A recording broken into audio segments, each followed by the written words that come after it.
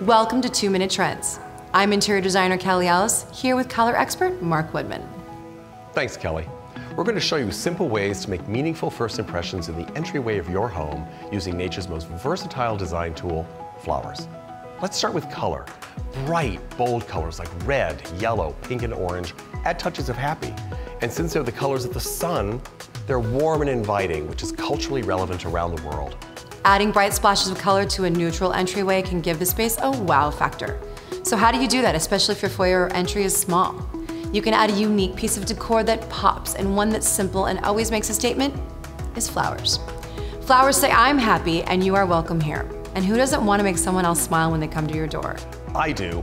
And Harvard University research shows that flowers decrease anxiety and, better yet, increase one's sense of calm in the home. So I suppose flowers also say, relax. That's right.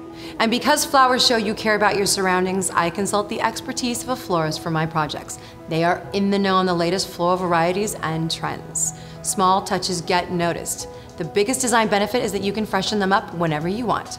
With a small arrangement or two, or one big vase, create an ambiance and a feeling, not just a place to say hello or shed your day. I think of entryways as a transition from the outdoors to the inside. Flowers naturally and affordably do that.